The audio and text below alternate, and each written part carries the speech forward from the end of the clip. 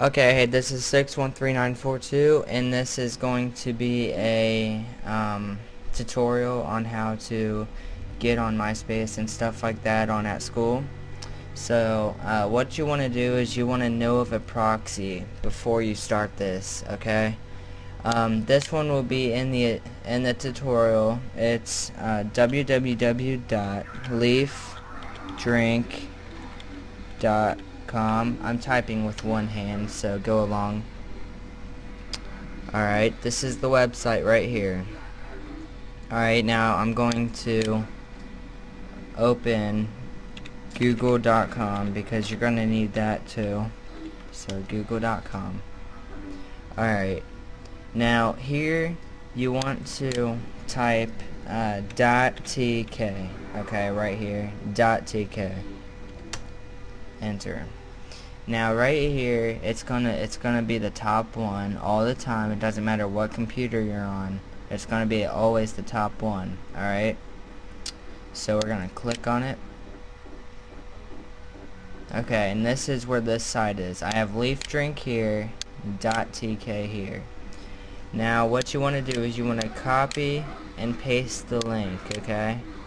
Copy and paste it right here. So paste. Alright, now next.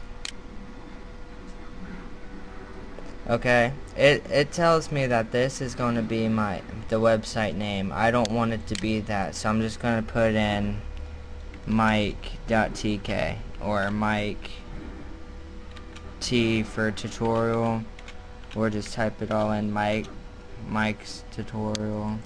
Okay, and it'll be Mike's tutorial.tk. Now this, I don't know why it does this right here, but oh well, we have to. So we're gonna go G P. I'm typing with one hand, so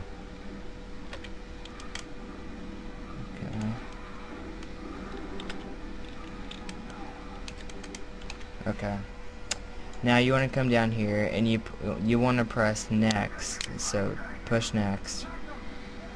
Alright, right here, okay, it's you can either choose free domain or paid domain.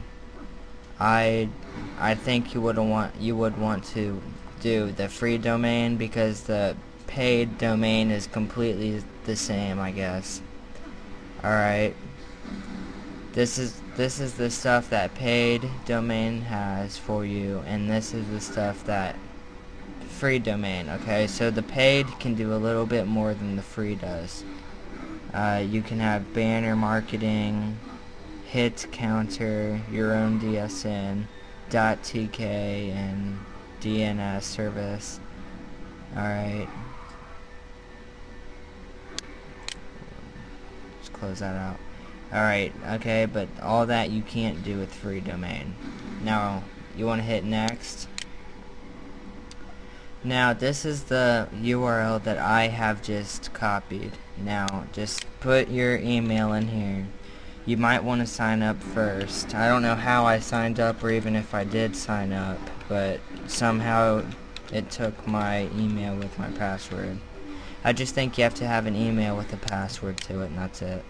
Okay, MPPYQTW.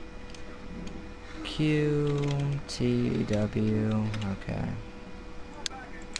Next. Okay. Okay, I got that one wrong.